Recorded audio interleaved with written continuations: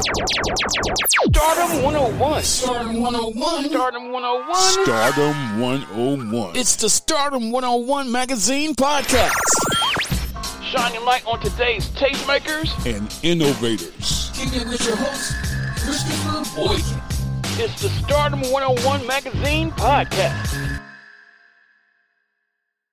It's Stardom 101 Magazine Podcast here back on iHeartRadio. Thank you guys once again for tuning in to us weekly. You know what we do. We feature the talented, the dope, the up-and-coming talent on the rise to stardom. And today I stopped in South Carolina. I got my girl Jadechanelle in the house. Jay, what's going on with you? Hi, how are y'all today? Yeah. We're doing it. That's what's up. So first of all, Jade, a lot of people want to know, how did you get into the music industry? Everybody's story is different. Can you give us like a little background story of like what made you driven to the music industry and want to pursue it professionally? Yeah, so I've always written poetry, always kind of like wrote stories as well. Mm-hmm. I recently, like when I wrote songs, it wasn't ever to kind of like put it out. It was just kind of when I heard a beat, I was like, okay, I feel like I can, write poetry to it, because that's what that's what music really is. Mm-hmm. Just poetry, just rearranged, etc. Mm-hmm. I think what really got me, putting out my music would probably be my dad passing away. He always was like, Toga, you should do something with it, you have a great voice, this, that. And I just never really believed in myself to do that much. And it's very vulnerable, especially when you write about that you feel or could possibly feel, etc. Not really just like the basic kind of, because I'm happy, you know what I mean? Yeah, of course. Right. So that's kind of what kind of pushed me to kind of just step on my comfort zone and just, things that I write about, I always want, would like people to kind of, if anyone could, benefit from it or help, because I think that's what music's really about, is, just to kind of help other people to kind of say things that maybe they don't have the words to say, etc. Correct. I know that's what I listen to music for. Nice. Yeah, it is actually, it's therapeutic, especially when it's the right song. It's healing to some, a lot of memories we go through in life, a lot of trials and tribulations. Some is triggering, some is releasing. So music is definitely powerful. You can see as of right now, it's running the world. Right. Yeah. In terms of your style, Jade, it's like you like indie soul. Like, what's your style? What's your vibe? Like, if somebody's popping in your music for the first time, what are they gonna get? Yeah. So, if I would be classified as anything, I definitely would say, that indie, that soul. I have different genres that I do kind of like to dabble in. I don't really like the thought of, being contained in the box, or like, oh, this artist only does this music. I have some R&B, I have some rock. Wow. The single that I just put out now is more of an indie. Okay. Yeah. And speaking of that single, are you talking about on my level, or are you talking about a different single? Yeah, On My Level. That's my Nice. recent drop. Nice. And I think that's out on all platforms: Spotify, iTunes, Apple, all that good stuff. Yes, sir. That's what's up. Now, On My Level, can you kind of describe what that kind of song is about, so we can kind of get an understanding of it? And once again, of course, go behind you and stream it. But On My Level, can you tell us like what went into the process of making that song? Yeah, so On My Level is, so like the beat itself, I would say, like, imagine just kind of like driving, I kind of imagine either like a sunset or, kind of at nighttime, your headlights, the windows down, just the breeze, etc. Like, that's the kind of vibe the beat gives you. My lyrics is pretty much just about, just if, someone, let me see, I'm trying to word this correctly. Like, because like I said, I kind of write like a Taylor Swift kind of person, you know what I mean? Like, Okay, I see what you're saying. Yeah, so I would say it's just basically about asking someone a question where, you either found out something or just something, wasn't the way they told you it was, if that makes sense. You know that what I mean? makes sense. Kind of being thrown into reality rather than that delusion that you had, made previously, kind of thing. That's what's up. Okay, now is that single a part of a project, an EP, an album, or is it simply a standalone single and you're just pushing that by itself? Yeah, that's simply just a single. I don't have any albums. I've thought about it. And I do have, obviously some songs in the vote where maybe I can kind of put them all, in one setting. But I think right now I'm just kind of, as I'm going through my day-to-day life, whatever, I listen to beats on a regular occasion. So like if I'm feeling something, if I'm feeling down, or, anything that kind of, I don't know, lyrics that could just kind of like pop in my head, I'll like write a song about it. And then I'll release that just to kind of show people that, you won't just hear one type of genre, you know what I mean? I see. And I know for some people that throws them off, and some people, they like that because, I know some people that have a diverse, variety of music that they do listen to, and I know people that really just stick to one kind of genre, I see. I see. And so that creative aspect and that creative realm, it's like more free flowing. You're more present to who you are, where you at. From day to day as a true artist. A lot of artists don't do that. Like you say, all they do is put out one sound. And it gets kind of stale and generic that way. You know what I'm saying? It gets and that's what kind of was one of the problems I see in the industry right now. Everybody sound the same. It's just like, oh my goodness, I heard this before. So that's a good point. And talking about the same stuff. Yes. I think music is to definitely be therapeutic. Yeah. That's what's up. Do you plan on doing more acting into the film industry? I know you had that on your bio. Do you do like short films, anything like that? Getting on a big screen? You plan on doing any of that in the near future? Yeah, I just finished a play that I had.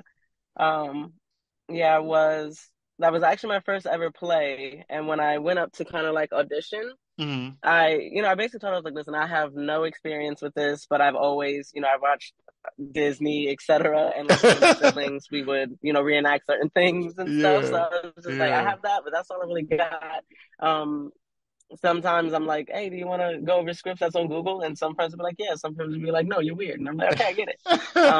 But so I told her, I was like, I don't even care if I'm the water girl. You know what I mean? I just kind of want to get my foot in the door, kind of get a feel of everything. You know what I mean? And I ended up getting the lead role, one of the lead roles. Oh, wow. So, yeah, it was a great experience. I loved my cast, which, I'm grateful for because I know I won't always experience that. Correct. But it was very cool. The props and just you kind of like taking yourself out your body, which was really cool, because I feel like as an artist, you always kind of want to show people who you really are, you're authentic, where acting is like, you get to be that different person. You get to read that script and be like, okay, so I wonder how this person would say this or how this person feels about this. Not me, but this person who I'm trying to be. So that was a cool experience. That's cool. And at the that performance, was that out now or is that circulating? Can we go watch it somewhere? Or that was what's the process of that? Is something that we can tune into? Yeah, I know we was on the news. I know we were live there, so I'm not sure, but I know for a fact I got a YouTube link recently. Okay. That some people had posted, and it was pretty good angle. It was I think the light.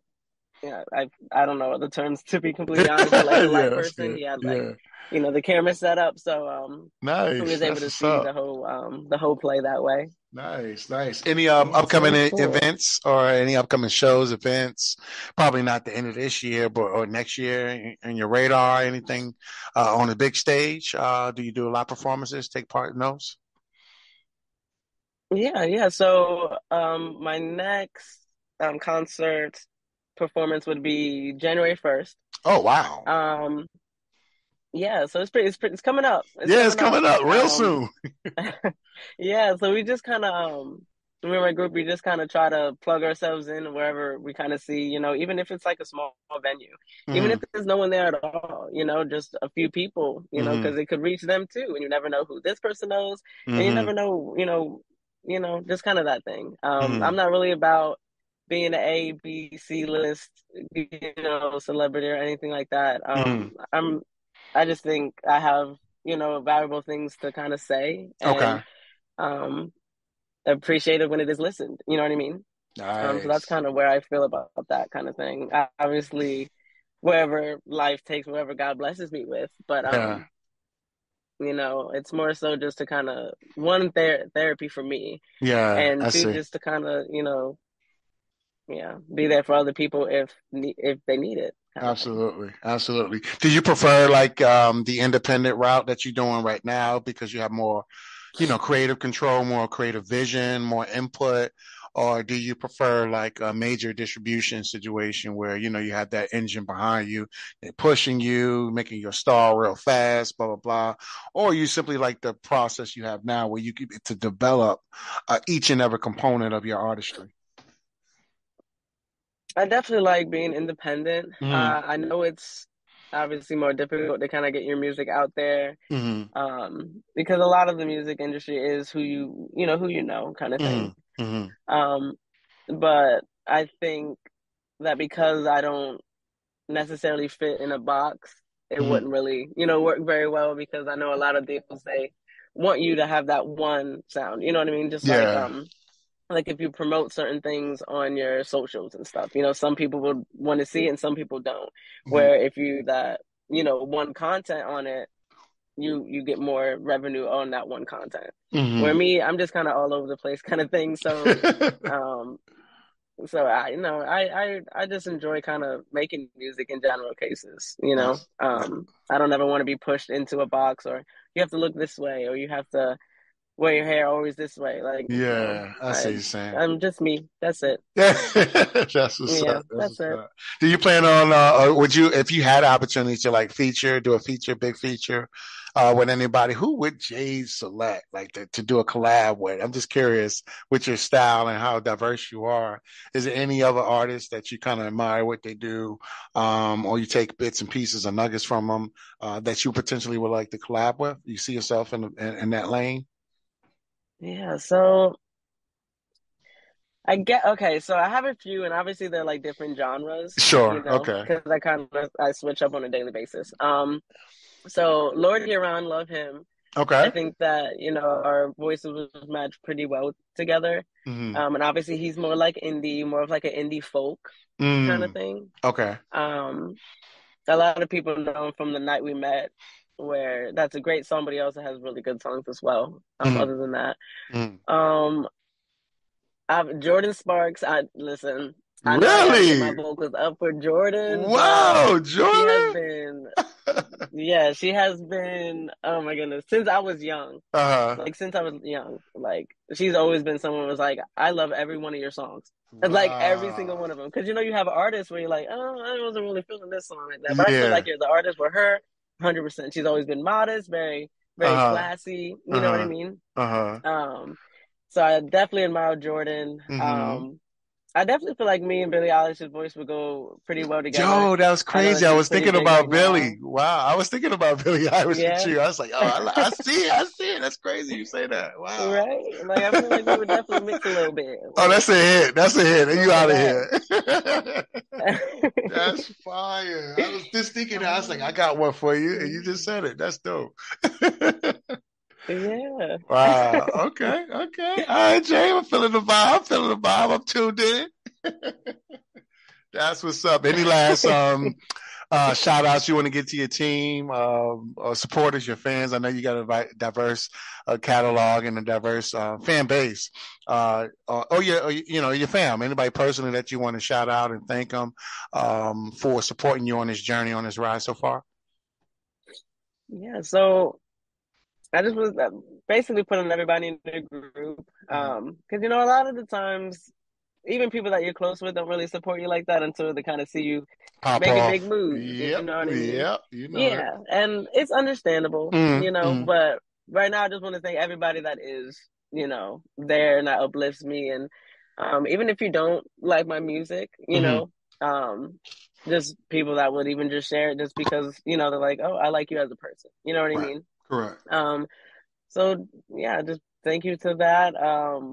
Obviously, shout out to God because that's my main man. Real talk. Yeah, I mean, yeah, that I know that sounds bad, but like, no, that's good. I never really thought about the shout out part. You said, now I got to think about that. That's it. Right. God is not all even you in need. particular, just really anyone that's there. Right. Anyone that's genuinely there, that genuinely cares, you know, and anyone that it will be, you know, if anything really reaches anybody else, you know, thank you for even just taking the time to listen to it. That's what's up. It's Music Matters. Once again, this dope episode is featuring Jadechanelle. You see what she's doing right now. Make sure y'all go stream On My Level out there as well. She got a show's coming up, you know, literally working on New Year, which is crazy. A lot of people don't do that, but you working, which is dope. No time out. There you go. As well as other projects coming up. So make sure y'all tap in, man. Make sure y'all show her some support. She's doing major things. Her style is definitely unique. That's what we need. More originality, more uniqueness. People not afraid to be their authentic self. That's what creates music and make music really work. And all these copycats, stop copying. Jade, I appreciate you. I appreciate you, Queen, so much. Thank you for this dope conversation and getting on Stardom platform. We appreciate you. Of course. Thank you. Thank you for allowing me to interview with y'all and talk with y'all. That's what's up. It's Stardom101 Magazine, iHeartRadio. We'll be back next week with another episode. Peace. Are you on the rise to stardom? Well, get featured in the next issue of Stardom101 Magazine and promote your business or products today.